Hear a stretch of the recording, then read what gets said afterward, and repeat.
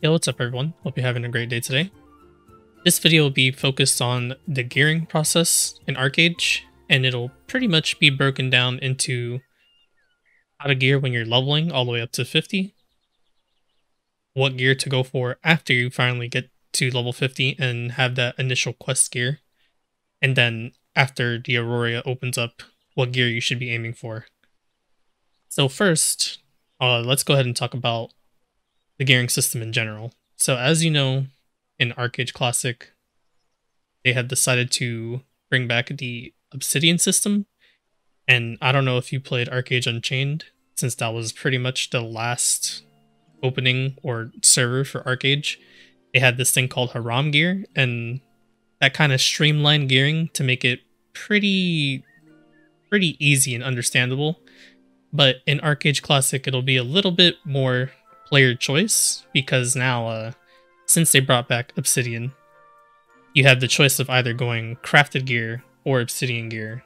So a lot of the choices is made up to the player, but I'm just going to go ahead and show you some of the options you have. But pretty much the questing all the way up to 50, the gearing is streamlined. There's a few quests that you want to do to get this gear, and then also after you finally hit level 50 and get the said gear, you're pretty much dungeon farming GHA, and you're also Hasla weapon grinding for your weapons. And accessories, accessories a little bit special, but we'll go ahead and talk about that later in the video. So let's get down to it. Now, as you can see, we are in Hasla, which is on the east side of the continent. This will be the same for both the east and the west faction, so don't worry too much about this. You'll eventually come over here as the west side, and the same goes for the east side because you end in Carcassi Ridgelands. But let's go ahead and get started. So you want to come to this NPC.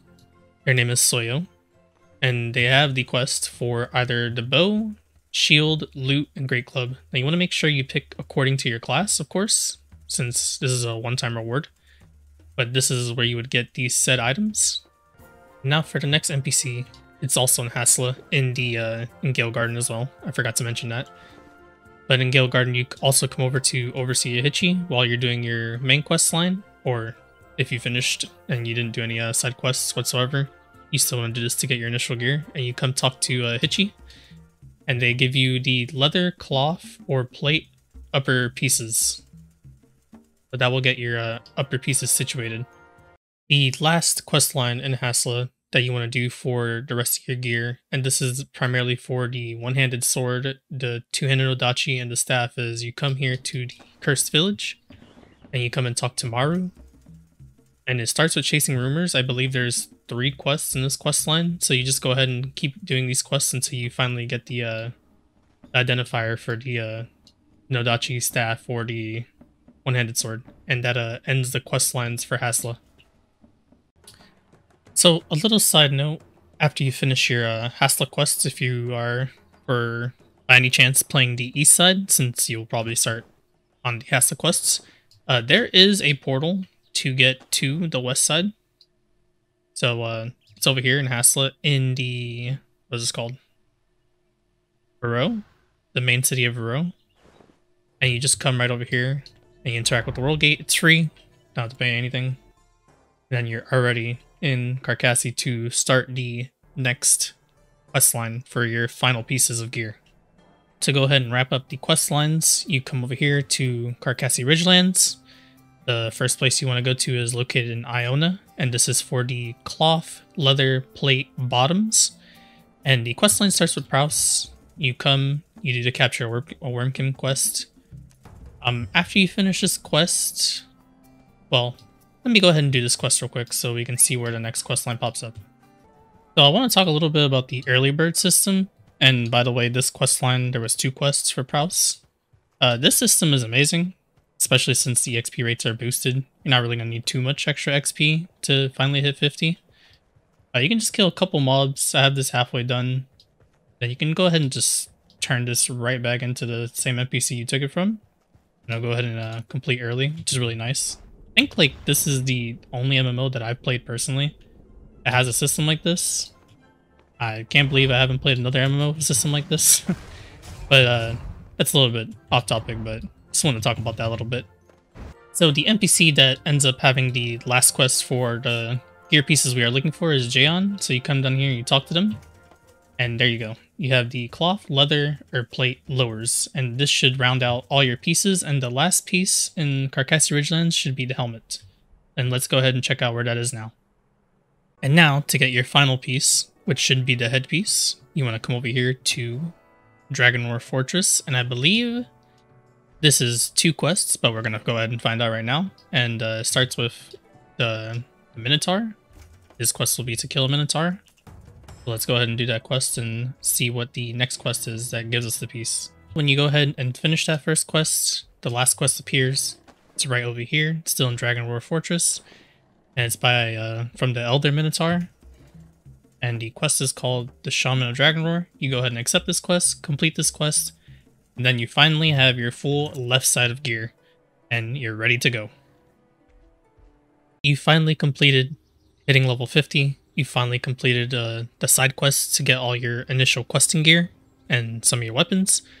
What is next? Well, what is next is you come down here to the bottom right of Hasla, and this is what everyone likes to call the Hasla weapon grind. Now, why do you come here? Well, it's simple. Every time you kill a mob, you're guaranteed to get a token drop, and I'll go ahead and show you the tokens. And what you would do is you come to this bench, and you decide to pick one of these weapons based on your class. So let's go ahead and say, since I'm a Dark Runner, let's go ahead and say two-handed axe for some reason. I decide to go two-handed, and I want to go the axe. So what does that mean for me? Every time I kill a mob, I'm getting one of these tokens. A token of honor, loyalty, conviction, courage, fortitude, sacrifice, and compassion.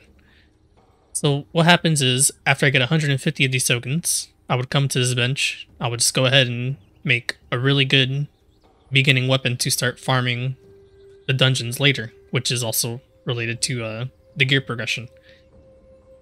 Now, a little bit about this zone. This zone tends to be very PvP heavy. It'll be very, very contested at the beginning of the game.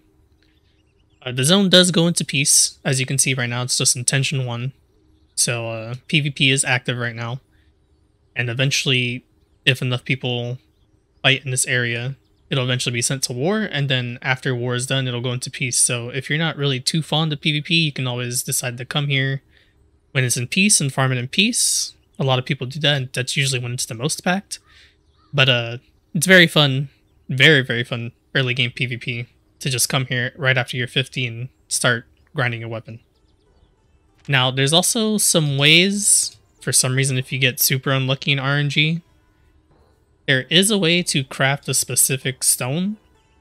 It's not really too important. You will eventually get 150 of your stone to get your rare weapon, and then of course after your rare you go arcane, which will also cost some gilded dust, but gilded dust is very easily obtained by just grinding down some gilded stars. Not too hard. And then eventually you cap out a heroic. In total that is 300, what's that, 300, 200, 500, and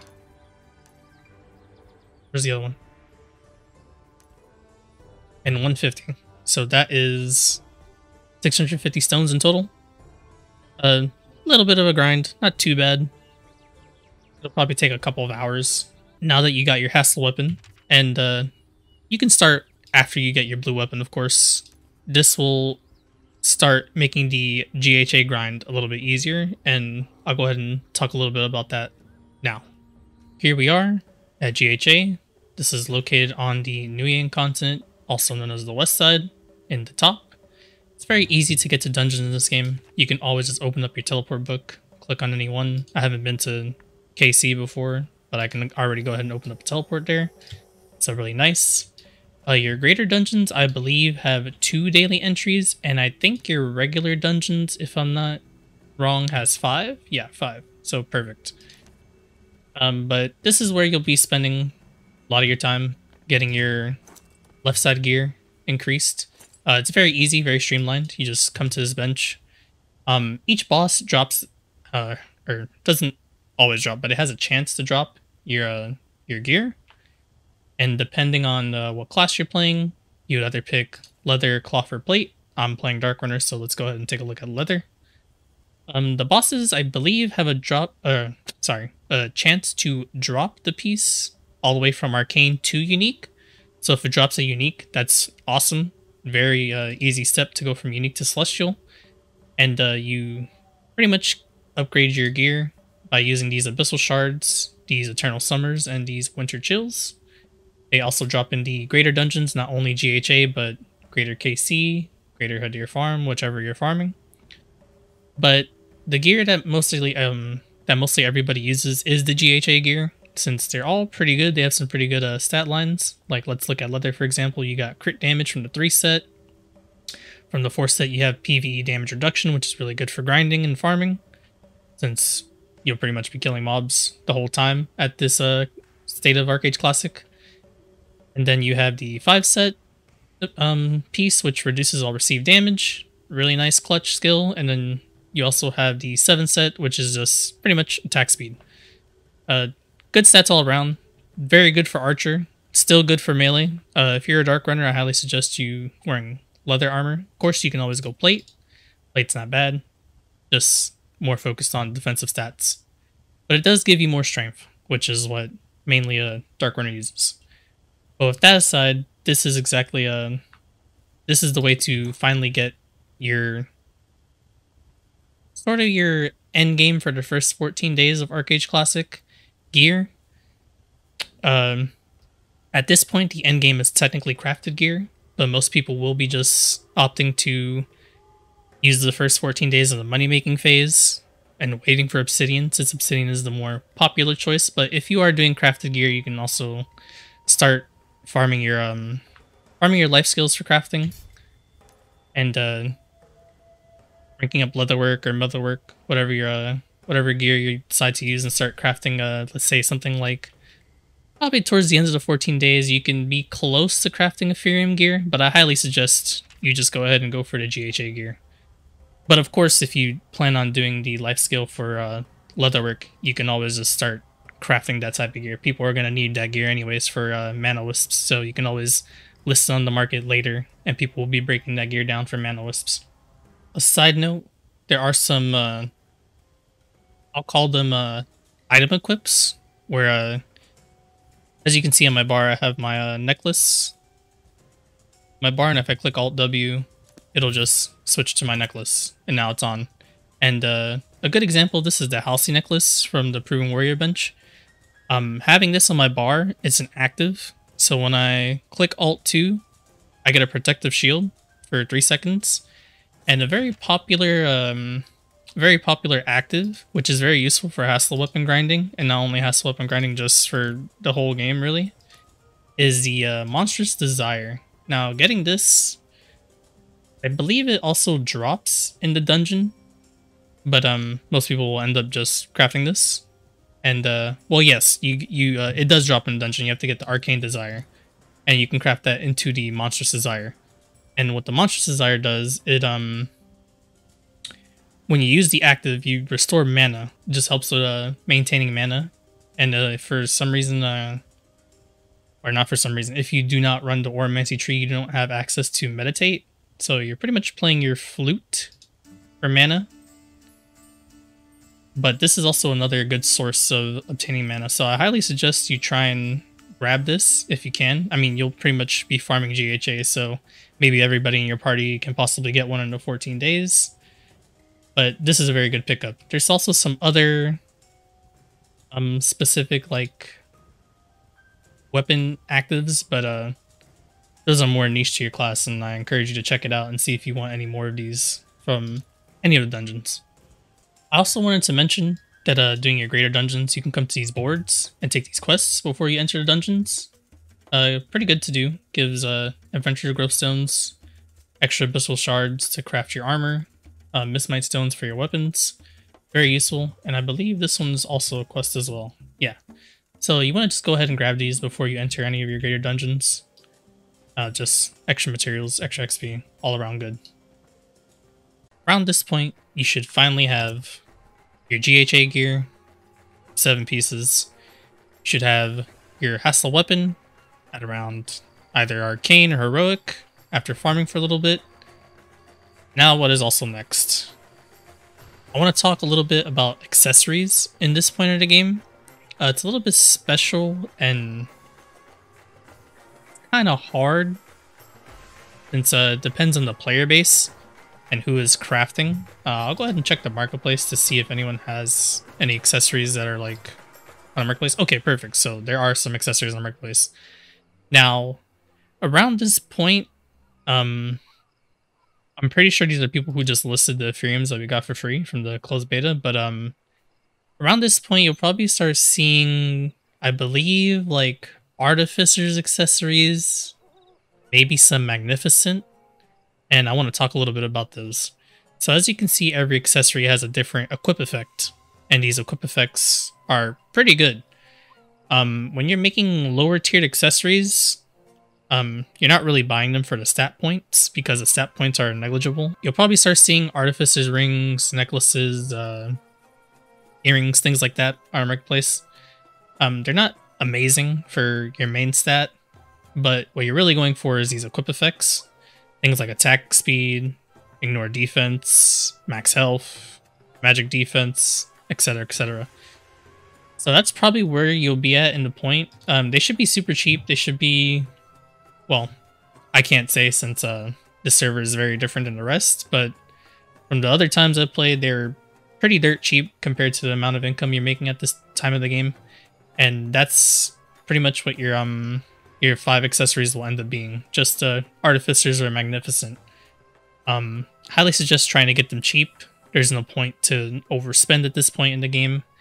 They're kind of just, you just slap on some extra effects. And at this point, after you get that, your gear is good to go and you are ready, waiting for Aurora. Before I forget, this is also another accessory, and it's the Yny Ring. Your healer in your group is probably crying for you to help them farm it. It's pretty good for you to get as well as a DPS. It's, I believe, skill damage and also healing power, which is why your healer is nudging you on the back to help them grind for it. It's a very good ring to get. I would highly suggest you have it in one of your accessory slots. It's a very good ring. If you're melee DPS and you can somehow get 2 Gale rings, it's not too important because defense pen is very, very good. But still a good ring nonetheless to have. You'll be getting it anyways. At the end of any greater dungeon, I believe, it has a chance to drop this stone orb. And I'll probably go ahead and grab a picture and overlay it on the screen so you can see what it is. And there's a whole entire quest line for it. That can be like a 20-minute video. There's tons of videos and guides on the internet about it already. I don't think I need to make another one, and I kind of really don't. But go ahead and look that up and see if you're interested in it. Highly suggest you do it at least for the healer in your group. They will be very happy camper, and they will heal you, of course, and heal you a bit more. 2.5% healing power is pretty good when you get it up to unique. And you also get skill damage from that, so it's not a bad ring in general to have as something before you farm the Dream Ring, which is that's a super endgame ring. But I'll go ahead and talk about it now. Once again, like the Yny Ring, it's a whole entire quest line. TLDR, you're gonna do 100 Serpentis runs and 100 Dehuta runs, and you're gonna hate yourself. You're gonna do it anyways. It is the best ring in the game. You need to have that ring if you plan on playing this game for the long term. Go ahead and look up a guide on that and check it out. But it's nothing you need to worry about at the beginning of the game, or at least for the first 14 days. I believe you can start it. I'm not sure on that. The questline might begin in Aurora, so obviously you wouldn't be able to do it for the first 14 days, but if it's like a drop from a dungeon or something, you can definitely start doing it. I would have to look up a guide and really tell you exactly where it starts, but I'm not going to bother mentioning that because that's like a super endgame ring, like super, super endgame. So you can decide how hardcore you're playing and decide if you want to go ahead and make that one of your goals. Go ahead and look it up. And it's called the Dream Ring. Just type in Celestial Dream Ring in Google Archeage, and you'll find the whole quest line. Now in this next part for this video, in this segment I want to go into crafted gear versus obsidian gear. Now, of course, both crafted gear and obsidian gear are great. Let's go ahead and take a look at the crafted gear first. If you are a life skiller, and if you're deciding to be like a leather worker because you want to go eventually Yny gear, the best part is that you would just slap on the good pieces of gear that you make for yourself. Like, let's say, for example, I don't remember all the set pieces, but Flame is not an awful set for melee, for like a Dark Runner, because you get a increased crit damage, and the 7 set you get increased attack by 7%, which is really good. You go ahead and you start crafting these pieces, and you just slap them on. Now, the best part about Ethereum gear, I can take this piece off and still sell it to the market. It doesn't become bound to your character. And that's kind of the allure of crafted gear. You can always like trade it, which is really nice. But obsidian gear is a bit different. Once you have the gear is bound to you once you equip it. You can't trade it. So that's kind of like the caveat and downside of obsidian gear. But obsidian gear usually has the better equip effect because each slot has an equip effect. For example, my helmet, it's giving me 9.8 melee attack. And then let's go ahead and go down to the boots. The boots give me parry rate. And each piece of obsidian gear has a special effect like this. But this is where player choice becomes a very big part of the game. And you don't necessarily have to go full obsidian gear. You can actually pick 5 pieces for the set effect for like Delphinet or Ethereum. Or, sorry, not 5 pieces, 4 pieces is the 4 set effect. So if you like a 4 set effect a lot, you could go that route. I believe obsidian gear, I'm not sure, but I believe it's equivalent to, the T1 is like equivalent to, was it Magnificent or Ethereum? Let's take a look. It's like in between. So it's not quite Ethereum, but it's definitely not Magnificent at the same time. So it's right in the middle. So at this point in the game, you have your full GHA gear, you have your full Artificer's Magnificent accessories, you have your Hasla weapon.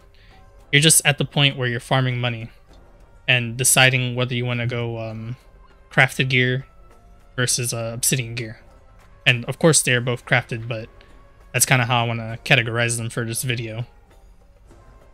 Now let's talk a little bit more about obsidian gear. Now the obsidian gear is pretty streamlined. It's not too complicated to understand. There's a little bit of intricacies and a reason why you might want to have leatherwork a higher level. I think it's been a debate in the Archeage community that the higher you have leatherwork, the more chance you have at, for example, this T1 Obsidian Jerkin. Or let's go ahead and talk about my helmet actually. You see how my helmet is an Arcane T1? Now, if I were to get all the mats and come over here, let's say I have all these mats and I'm ready to craft this to T2, this does have a chance to increase a level. So it would be able to go from Arcane to Heroic, for example. And it's still not quite known if it's, or I don't quite know if it's related exactly to your life skill proficiency. But nonetheless, max life skill, 0 life skill, it still has a chance to increase. So what most people do is they get all the mats for their T1 Obsidian, they craft their T1 Obsidian, and they try and take this as far as it can go. So at this point in the game, you would be taking it to Celestial. And before you equip it, because remember, Obsidian once again binds to your character, you want to try and enhance it to around either Divine or Epic, depending how lucky you get with your regrading. Hopefully you get an Epic, but that's like, it's pretty hard to do. But Divine is very serviceable as well. So after that, after you get to Divine, you go ahead and start farming the mats to crafting to T2, crafting to T3. And at this point, you can either equip it or you can sell it. Of course, since this is a gearing progression guide, you're probably wondering what gear and what to get, so you'll probably equip it. But that's pretty much that. T1 to T3 is pretty simple. T1 and T3 Obsidian Gear, you'll pretty much be farming the Golden Ruins area for the mats. So the Topaz drops in Golden Ruins, the Bone Chips drop in Golden Ruins, the Spell Gems also drop in Golden Ruins. Pretty simple. The Mana Whips, you'll be buying gear off the marketplace, something, I believe it's Magnificent and higher. It could be Illustrious, I'm not sure, I don't remember. Nonetheless, they'll be in the market. I believe there's some already on the market in the CBT. So you can always just come here. This is just to get a gauge of what the price looks like right now. Obviously subject to change since this is just a CBT. But this is how the market would look like when the game is finally out. And this is how you would go about crafting your Obsidian Gear. The Spell Gems and the Bone Chips are a little bit harder to come by. This is where the grind comes in. It is pretty grindy. I myself in the CBT, to avoid burnout, I think I got like... I was farming some mats and got like 36, and I was like, yeah, kind of done. I don't want to do this anymore. But with launch of the game, of course, since you get to keep everything, more motivation. But this is how you would be going about your Obsidian Gear. Now, Obsidian Gear is a little bit special when you get to T4. Now, T4, let's go ahead and use the Obsidian Leather Fist as example. This is another point where player choice comes in. Now, for the fist, I believe it's pretty simple. Since the equip effect is melee critical damage, and the other fists are range critical damage, it's pretty obvious which one you want to take, depending on the class you're playing. If you're playing melee, obviously you want to take the Shadow. If you're playing range, Evanescent. But once again, this is where player choice comes in. And when you're crafting T4, T4 is a little bit special. You are farming a library, and with library, every mob has a chance to drop these mats. And when you go even further up, and let's say T5 Obsidian, this is when you start needing special drops from the bosses. For example, the Silent Shadow Fists, you would need a Alexander's Case, and this comes from, I forgot which floor Alexander's on, but he's on one of the floors in the library, one of the side rooms when you're traversing floor through floor, the little break room, and you would just go and take a group and fight him, and eventually you'll be strong enough, maybe, to fight him by yourself, but when you're gearing up, you take a group, you go ahead and fight him, and you go ahead and bid for the case, and that's how you end up crafting T5 and T6 gear with special bosses. Like, for example, T6 takes like a Red Dragon Spinal Ridge, so you would have to do Red Dragon. And then you would also have to do, kill Glenn in Library, things like that. Around the point, you're kind of just focused on T3 Obsidian. So once again, for gear, you're pretty much farming Golden Ruins. And for weapons... I think it's primarily just... primarily like Diamond Shores and the like regular warrior areas like X-Lock, Calmland, Zumari. Well, what you primarily need is the Malevolent Obsidian, and I highly suggest you grind in Diamond Shores. And specifically these areas in the map, your bunker areas. And I want to talk a little bit right now why you want to grind the bunker areas. So these bunker areas have a chance when the big bunker is up. You want to make sure that the big bunker is not up in your area. You can grind either the east or west side, doesn't matter. Obviously, PvP might ensue if you're on the wrong side, and you got to be wary of this lodestone distance, because it will shoot you if you're not on the same faction. But you want to grind these mobs. These crabs, dragwork. You want to make sure these are the mobs like in the area, because they also have a chance to drop a synthesis shard, which I'll talk about later in the video. That's how you upgrade your underwear and your cloak.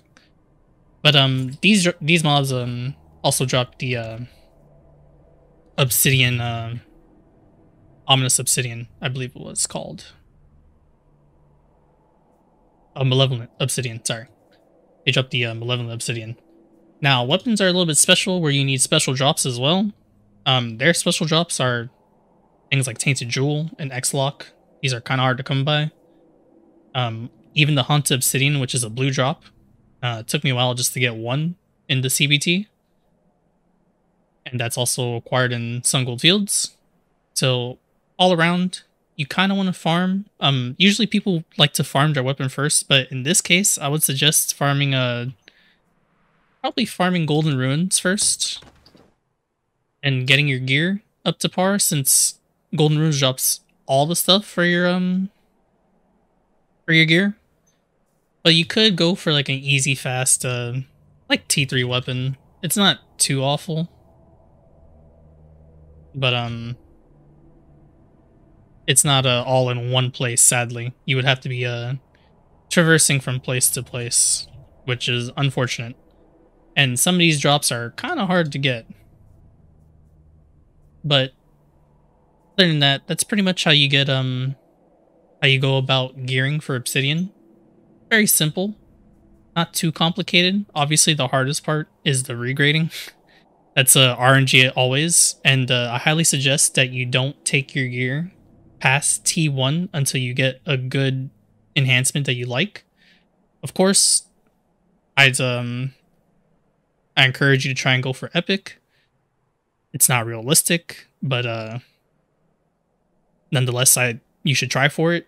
If you get a divine, I would say go ahead and craft up that divine to T2 and just start rocking that divine. And even if all you can get is celestial is fine as well. Just get it up to T3. I wouldn't suggest taking it up to T4. T4 is quite a resource commitment with the library drops. And then, of course, going past T4 is even more of a commitment. Some very expensive drops. Very hard content to do. Well, not very hard, it just requires gear. But that is it for Obsidian gearing. I want to talk a little bit more about crafted, such as like Delphinad and Ionad. Right after you get your GHA gear, if you were keeping up with labor in leveling up your life skill, or for some reason you're making a lot of money and you decide you want to buy this gear off the marketplace, I would suggest starting at Delphinad. And I don't even know if Delphinads will even be on the market in like around this area. It'll probably be only like Magnificent, maybe some Ethereums if people kept focusing their labor into crafting. But you'll probably be around the point right after, like towards Aurora opening up. The market will probably be around the point having some Magnificents and some Ethereums. And once again, Ethereum is technically a little bit better than T1 Obsidian. And Magnificent is technically a little bit worse. That's not too much of a noticeable difference. The only difference is, of course, the equip versus set effects. Now, there's not really much to say about crafted gear. It's not too hard if you're buying it, but if you're crafting it, it's insanely hard. It's a lot of mats you'll have to be using. Fine leather takes small seed oil and just regular leather, so you have to be farming your land with leather and doing I believe it's cross-continental packs to get this small seed oil. I do not remember. Yes, charcoal stabilizers, rice, and corn, just to craft some seed oils. In my opinion, I think crafted gear is like it's less than Obsidian, just not by stat wise, but just for the hassle it is. But if you're like, if you have like the hack to making money and you like just want to start buying gear and not really worry about like the grinding part, you can just start trying to get some Ethereum gear. Maybe even some Delphinad gear. Some crazy life skillers will be on the server crafting a Delphinad gear. Who knows? And that's the basis for gearing. And this is kind of the end game gearing with the of course crafted versus Obsidian. That's pretty much what you'll be farming for the rest of the game. Not too complicated. It's not Haram gear where you're just farming dailies and the gear is pretty much given to you. You still have to work for your gear a little bit in Archeage Classic. But that is the gear system pretty much in summary. There is some special things that I would like to point out, such as cloaks and underwear. And I believe costumes are in this version as well. Let's go ahead and check the cash shop for that. I think I remember seeing the melee costumes. Oh, it's actually not in the cash shop. It is in the guild shop. Yes, okay, so melee basic costumes, magic, and range and healing. Okay. So let's talk a little bit about the guild shop. Being in the guild is very important in this version of Archeage. You have your guild dailies that give you prestige. And prestige is very important because it allows you to buy very important items from the prestige shop. I suggest the first one you focus is the cloak that you want to get, because when you get a cloak, let's go ahead and look at the synthesis. Looking at the synthesis interface, you see that the cloaks are all main stat based, and sadly it's RNG based on which main stat you get.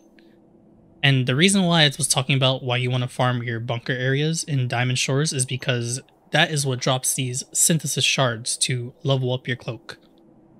Thankfully, the cloak is very streamlined and very easy. You get the drop, you slap it in here, you get XP, done. But sadly, the effects are all RNG. Now, since the cloak is just main stats, it's not too bad in RNG. And let's go ahead and take a look at what what some people's cloaks look like. I believe some people have some cloaks leveled up already. Here we go, and a divine cloak. This is a pretty decent cloak for a Dark Runner. Strength, agility, intelligence. Not awful. You'd want stamina, ideally, as your third stat as Dark Runner. But this is what it looks like a little bit. You see that he has a divine, he ranked up to divine. And you have just pretty good basic stats. Strength, agility, intelligence, etc.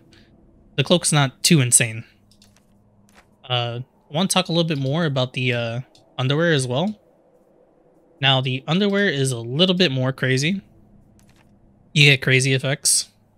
Backstab melee damage, melee attack, biz defense, magic defense, max health. I believe there's a few more stats the higher you go. But since this is a melee undergarment, these are the stats that you would be able to roll for melee, which is really nice. And actually, these should be all the effects. I think I'm thinking about the costume, which I'm going to talk about next. And before I forget, there's two ways to get the undergarments. There's loyalty tokens, which in CBT, it'll only take 100 loyalty tokens. I'm not sure if this will be the same for the launch of Classic. I'm just showing you what they have so far. And then I believe it is Gilded Stars as well. Yes, so you can use 200 Gilded Stars as well. And you also get the they're wrapped, so you get to make the choice. You don't have to worry about buying the wrong one. When you right click it, it gives you a choice: melee, range, magic, healing. And make sure you pick accordingly to your class. So with that said, I want to talk a little bit more about the problem child in the room, and that is the costumes.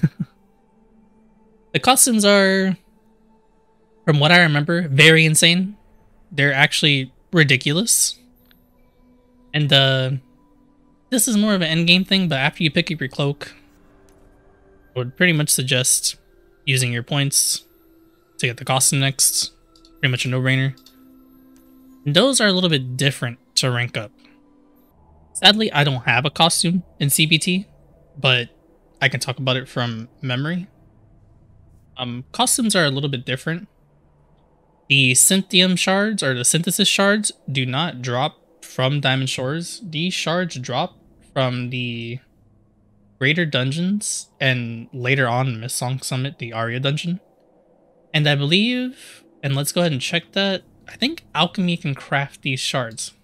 Yes, they can. So let's go ahead and take a look at these shards.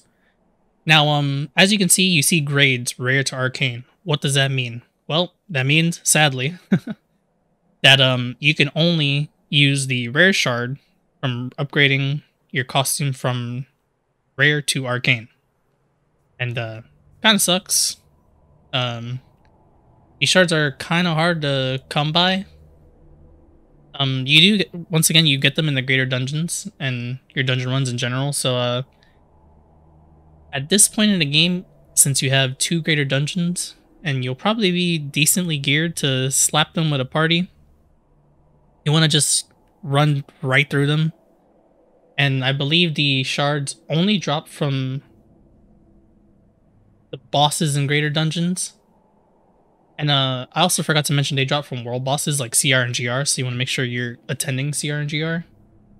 And when Mistsong Summit comes out, it'll be dropping from the mobs. So later in the game, it'll be a little bit easier to acquire these, but at the beginning of the game, which you shouldn't really be focusing on a costume anyways, but it's nice just to have that grind go on in the background. You'll be getting a few of these from greater dungeons and possibly CR and GR.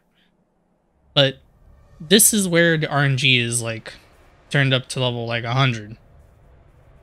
The costume has quite a bit of stats. And once again, of course, you pick, depending on your class, melee, healer, what was that? Melee, healer, magic, range, all that good stuff. And what this means is that the stats, thankfully, will be kind of catered towards what this class is used, but there are, of course, some sucky stats that they include in there. I believe for each costume there is around like 11 to 12 stat lines you can choose or have. And I believe trying to remember how many stat lines you can have, but I think it's around 5 or 6. Let's go ahead and check that out.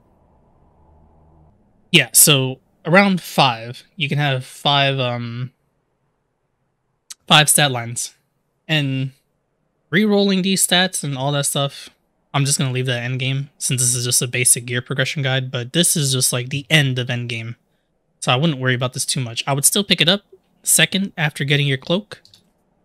Or you can pick it up even a little bit later if you wish, if there's some other stuff you want to buy in here, such as like the mount, for example.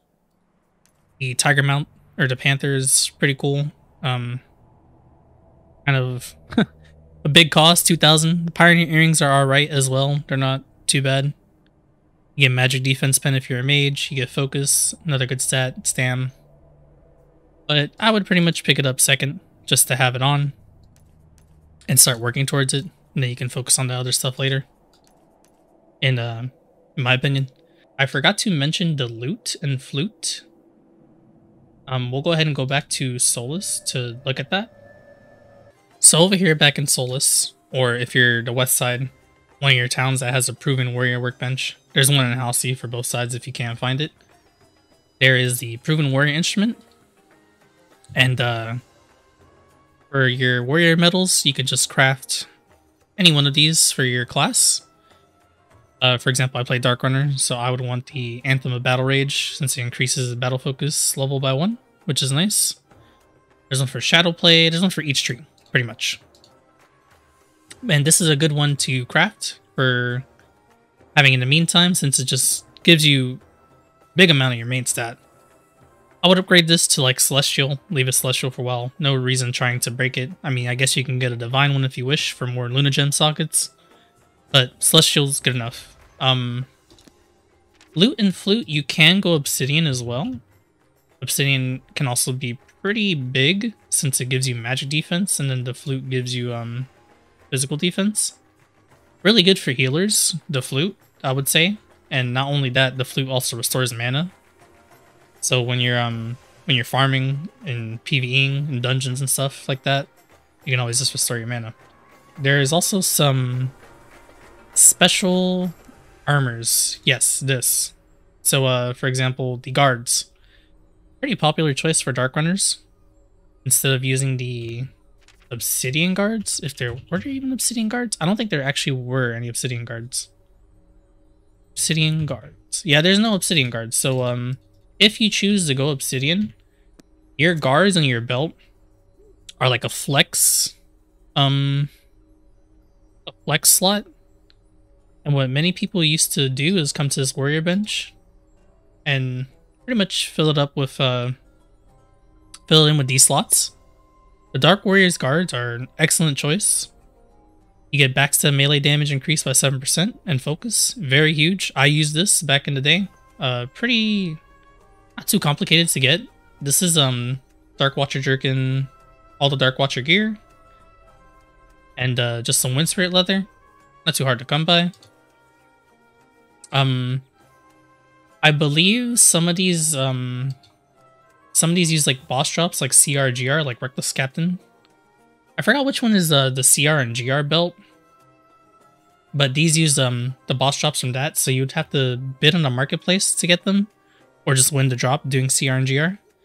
But these are some very good choices to have because of the additional effect. Now you could always just choose the easy route and buy an Ethereum or something like that off the marketplace, but these are very good to fill in those slots if you're using Obsidian Gear. I would highly suggest coming here and picking some of these. I believe one of the best was like the cloth sash. No, it was the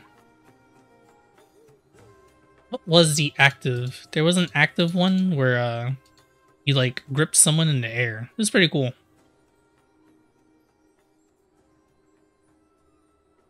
I think it was the cloth slash. So it binds the target up to 25 meters away for 2 seconds and just holds them in place, which is nice for a little bit. So it's not an awful active. A lot of people use this to meme on people. A lot of cloth players. Just a pretty cool skill. But definitely check these out. See what you like. See if it works for your class. And if not, you can always just buy you can always just do dungeon ones from the dungeons like GHA and whatever, and see what effects you like. And always just buy it from the marketplace. But that just that definitely covers it for gearing. I believe that is everything. Let me know if I missed anything. Put it in the comments.